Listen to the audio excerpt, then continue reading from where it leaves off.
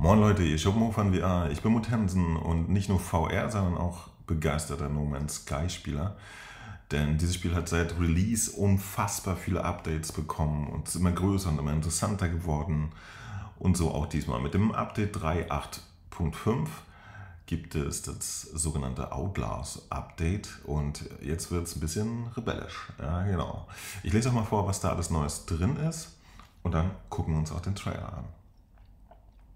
Also werden Sie interstellare Rebell in Update 3.85 Outlaws, Einführung von Outlaws System, die Fähigkeit, Ihre eigene Pilotenstaffel zu rekrutieren, verbessert der Weltraumkampf, ein atemberaubender Solarsegler und vieles mehr. Ich habe die Webseite auf Deutsch übersetzen lassen, also entschuldigt, weil es manchmal ein bisschen quere Worte gibt.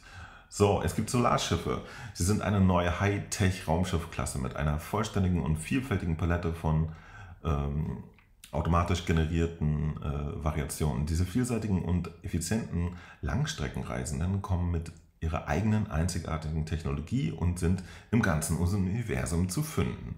Also eine schöne neue Raumschiffklasse. Ich finde die ganz cool. Die sind nämlich so ein bisschen graziler als die Standardraumschiffe. Ne? Also, das gefällt mir ganz gut. Und vor allen Dingen Solarenergie. Ja? Nachhaltig. Schöne Geschichte. Finde ich gut. Dann gibt es Outlaw-Stationen. In der ganzen Galaxis sind Sternensysteme unter die Kontrolle der Gesetzlosen gefallen. Die Systemautorität wurde den Rebellenkräften übergeben, sodass der Raum nicht beaufsichtigt und reif für Piraterie ist. Outlaws-Systeme haben nicht nur keine Sentinel-Abfangjäger, sondern ihre eigene Technologiehändler, einen eigenen Marktplatz für Schmuggelware, ihre eigenen einzigartigen Missionsagenten und vieles mehr. Das Ganze erinnert mich langsam immer mehr an Elite, das System. Ja? Guckt euch das hier an. Und übrigens, dass der junge Mann da einen Umhang trägt, ist auch kein Zufall, kommen wir gleich zu. Verbesserter Weltraumkampf. Die Risiken und Belohnungen des Weltraumkampfes wurden für die Herausforderung Fluss und Geschwindigkeit neu ausbalanciert. Ich muss sagen, die Weltraumkämpfe sind immer das, was ich bisher in No Man's Sky nicht sehr gerne mochte, aber auch hier gibt es eine extreme Verbesserung. Da bin ich sehr gespannt drauf, was ihr dazu sagt. Erstmal gibt es wieder dramatische Explosionen. Zerstörungseffekte für Schiffe, Asteroiden, Frachter und Raumfrachter wurden überarbeitet, was das Abschießen von Schiffen befriedigender denn je macht. Ja, finde ich sehr schön. Boom, da, obwohl im Weltraum Feuer. Egal, es sieht gut aus, ne? Vorbeifahrende Fregattenflotten. Schauen Sie von Planetenoberflächen nach oben, um gelegentlich Flotten von Fregatten zu sehen, die über den Himmel donnern. Darüber hinaus wurde die Warp- und Motoreffekte aller Fregatten und Frachter für zusätzliches Flair und Wirkung überholt. Okay, also jetzt könnt ihr irgendwie abends in den Himmel gucken und wunderschöne Fregattenverbände in der Atmosphäre vorbei huschen sehen. Wie romantisch, das gefällt mir. Oh, hier ist auch noch. Schmuggel. Kaufen Sie Schmuggelware von Outlaws Stations und bringen sie dann zu regulierten Systemen, um sie mit großem Gewinn zu verkaufen. So, alle Leute, die ich in No Man's Sky kenne, die sind unfassbar Trillionäre. Ich weiß nicht, ob sich die noch mit Schmuggeln beschäftigen. Aber schauen wir mal. Kampf in der Atmosphäre. Überfliegen Sie die Gipfel der Bergketten in heftigen Luftkämpfen gegen gesetzlose Schiffe oder Sentinel-Systembehörden in planetarischen Atmosphären. Das finde ich geil, ja. Während ich den Kampf im Weltraum immer so ein bisschen eierig finde, weil ich nie weiß, wo der Gegner ist. Wenn man einen konkreten Boden hat und einen Himmel, da so ein bisschen Luftschlachten, das hört sich eigentlich ganz geil an. Da bin ich gespannt drauf. Schiffsfrachtsperre. Raumschiffe können jetzt mit einem Frachtinventar mit hoher Kapazität ausgestattet werden, sodass die Spieler mehr denn je durch die Galaxis schleppen können. Ich weiß nicht, wie die Überschrift, warum die Sperre heißt. Staffeln. Jetzt wird interessant. Rekrutieren Sie Roaming-Piloten in ihr eigenes Geschwader, um sie auf ihrer Reise zu begleiten. Diese Flügelmänner verziehen sich während der Weltraumkampfes automatisch an ihren Standort und können jederzeit dazu beschworen werden, Informationen zu fliegen. Also wenn ihr einen Kampf habt, dann könnt ihr die einfach herbeirufen und die helfen euch dann, wenn ich das richtig verstanden habe. Verwalten und aktualisieren Sie die Wingmen. Überprüfen Sie die Fähigkeiten, Eigenschaften und Kampfstatistiken Ihrer Staffelrekruten vom Terminal Flotte verwalten. Auf der Brücke Ihres Hauptschiffes erweitern Sie Ihre Flottenkapazität, indem Sie sich zusätzliche Pilotenplätze freischalten, oder trainieren Sie Ihre vorhandenen Piloten, um ihre Effizienz im Kampf zu verbessern. Interessant, so, man kann jetzt ein echter Commander werden und seine eigenen Leute an den Start bringen. So, erweiterte Raumschiffflotten. Spieler können jetzt bis zu 9 Raumschiffe besitzen, was Schiffsjägern die Möglichkeit gibt, eine vielfältigere Flotte von Schiffsklassen, Farben und Designs zu sammeln. Darüber hinaus können Spieler jetzt ihr primäres Raumschiff wechseln, während sie sich in ihrem Frachthangar befinden. Ging das nicht schon immer? So, Tuch, und hier kommt es, ne? Also Stoff tatsächlich. No Man's Sky bietet jetzt eine Stoffphysik-Simulation, einschließlich realistischer drapierter Stoffe wie Kapuzen und Umhänge. Besuchen Sie einen Appearance Modifier, um die neuen vollständigen anpassbaren Cape-Designs auszuprobieren. Und ich finde tatsächlich, dass die Jungs, die man hier sieht auf den Bildern, die sehen doch jetzt aus wie bei Destiny, oder? Sehr geil. Also es ist für uns VR-Spieler total irrelevant. Ja? Also unseren eigenen Umhang werden wir nicht sehen, aber die anderen Leute immer ein schönes Ding. So, und jetzt kommt's. Weltraumkampf Autopilot. Die neue Option Starship Combat Autofollow ermöglicht automatische Zielsperrfunktionen für Weltraumkämpfe. Dieser Modus sperrt feindliche Schiffe und verfolgt sie automatisch, während er dennoch Präzisionsanpassungen durch die Spieleingabe ermöglicht. Und das ist genau das, was mir gefehlt hat. Ja. Ich finde nie die Gegner im Weltraum, ich eier immer rum. Ja. Ihr habt halt irgendwie 360 Grad, hätte ich beinahe gesagt, sind es aber nicht. Es ist ja überall 360 Grad, das in einer Achse rundherum. Ja? Und irgendwie vermisse ich beim Kämpfen immer die Gegner. Und wenn ich sie endlich gefunden habe, sind sie schon wieder so nah dran. Das hier könnte wirklich, wirklich sehr helfen, um Weltraumkämpfe so ein bisschen entspannter zu machen. Die verfallene Expedition. Expedition 6 Blightnet wird bald beginnen. Eine ferne Galaxis wurde von Piraten terrorisiert, die als The Blights bekannt sind. Und es ist an der Zeit, dass ihr Geheimnis enthüllt wird. Reisen Sie über die Sterne auf der Suche nach einem mysteriösen Schatz in dieser brandneuen narrativen Expedition.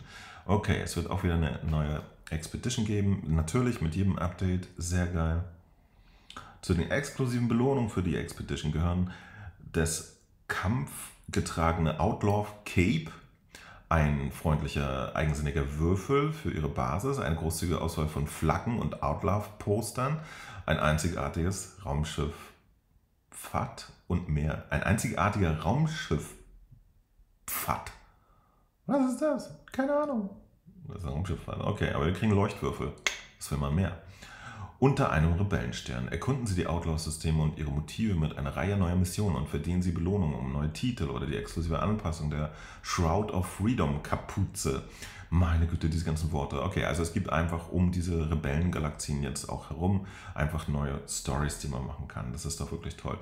Twitch-Kampagne, das lassen wir mal aus. Hier ist irgendwas in Verbindung mit Twitch, das ist irgendwie super toll. So, Raumschiff, Energieschilde. Piratenhändler und Wachschiffe sind jetzt mit Energieschilden ausgestattet, die sich in Stärke und Ladegeschwindigkeit unterscheiden. Nehmen Sie feindliche Schiffe schnell ab, während Ihre Schilde deaktiviert sind. Nehmen Sie feindliche Schiffe schnell ab? Okay, ist wieder komisch übersetzt, aber wir haben jetzt Schilde. Das wird tatsächlich immer mehr wie in Star Wars ja auch. Ja? Also Destiny, Star Wars. Alle treffen sich in No Man's Sky, interstellare Piraterie. Der Gewinn derjenigen zur Verfügung steht, die Händlerschiffe oder vorbeifahrende Frachter ausbeuten würden, wurde erhöht, obwohl Sentinel-Abfangjäger jetzt auf Angriffe auf planetarischen Handelsrouten reagieren werden. Nachdem sie sich an Weltraumpiraterie beteiligt haben, können sie jetzt ihren Ruf wiederherstellen, indem sie den Stationskern innerhalb einer regulierten Raumstation einen gefälschten Pass vorlegen. Meine Güte, also wir können jetzt selber auch richtig als krasser Outlaw abgehen. Raumschiffe, Waffenvielfalt. Alle Raumschiffwaffen wurden neu ausbalanciert, um taktische Entscheidungen während der Luftkämpfe zu fördern. Waffen kommen jetzt mit unterschiedlichen Schaden gegen Schilde oder Rümpfe. Der Zyklotronballista deaktiviert jetzt die Motoren feindlicher Raumschiffe und der Phasenstrahl kann Schildenergie von seinem Ziel direkt auf ihre eigenen Schildsysteme abschirmen. Großartig, großartig. Also, einzigartige Piratenmission. Schillernde Kampfeffekte, das hatten wir alles. Also es geht irgendwie, wiederholen sie sich auch ein bisschen, ne? Planetarische Piratenüberfall. So, jetzt geht es weiter, sogar auf dem Planeten. Piraten werden jetzt in die Planetenatmosphäre eindringen, um Gebäude und Siedlungen anzugreifen. Vom Himmel einzuschießen und Feuer auf die Struktur und die Umgebung zu regnen. Schneiden Sie sich in Ihrem Schiff und wehren Sie die Raider ab, um neue Belohnungen zu verdienen. Also auch eure Städte könnt ihr verteidigen gegen Piraten. Großartig. Und jetzt kommen noch die ganzen Zusammenfassungen. Ich habe mir auch die Fixes angeguckt und das ist immer die Frage, die Leute hier stellen. Gibt es irgendwelche Verbesserungen in der Grafik? Das letzte Mal gab es ja ein Update für die PlayStation Pro in VR. Ja, die hat jetzt hochauflösende Grafik. Immer noch nicht so hochauflösend wie auf der PlayStation 5. Die ist momentan richtig cool, aber schon besser geworden. Diesmal gibt es nichts in der Richtung, da kann ich euch beruhigen. Aber die ganzen halt Verbesserungen, die kriegen wir auch mit und natürlich Rebellen-Stories etc. Und jetzt gucken wir uns den Trailer an, allerdings nicht mit der Musik, sondern mit der eigenen, ihr wisst schon. Von Mo, ob PC oder Quest, es gibt viele da draußen, aber simply the best is Mo. Der Beste ist Mo. Der Beste ist Mo. Der Beste ist Mo. Mo von VR ist Mo. Der Beste ist Mo. Der Beste ist Mo. Der Beste ist Mo. Tensen, Mo von VR. Gibt's was Neues im VR, sei sicher, Mo geht live und unterhält dich mit 2 Stunden No Man's Sky. Auf jedes First Impression kannst du dich verlassen. Also lass ein Abo da, dann kannst du nichts verpassen. Ob auf Rügen in geschlossenen Buden mit gutem WLAN. Hier gibt's heute kein Schnitzel, Alter, was geht, man? Oder direkt von der Messe mit dem Phone. Voller Einsatz, der Beste ist Mo. Ist Mo. Der Beste ist Mo. Der Beste ist Mo. Der Beste ist Mo. Mo von VR ist Mo. Der Beste ist Mo. Der Beste ist Mo. Der Beste ist Mo. Tensen, Mo von VR. Genügend. Ja, sehr schön. Hier sieht man es, ne? Der Solarsegler. Ich finde auch nett, wie die Segel sich auf und zuklappen und hier Piratenangriffe. Das Cape ist tatsächlich ganz lässig, finde ich. Ja. Ich freue mich auf die Kämpfe in der Atmosphäre. Da bin ich wirklich mal gespannt, wie sich das anfühlt.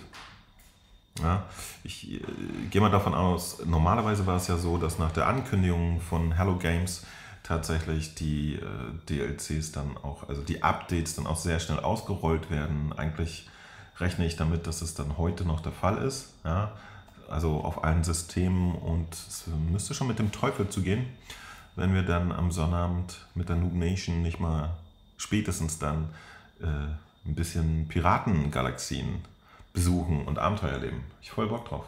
Schöne Geschichte. Ja, das war's. Das waren die News zu dem Outlaw Update. Ich hoffe, euch gefällt das. Dann gebt mir noch bitte ein Däumchen für das Video. Schreibt mir mal unter das Video, ob ihr Bock drauf habt. Ja, vielleicht. Oder ob ihr von No Man's Sky noch nie was gehört habt. Was ist da los? Ich würde mich auch über ein Abo freuen. Und jetzt bin ich raus. Macht euch eine schöne Woche. Bis dann, Mo Tensen, Mo von VR. Immer für euch da. Bye bye.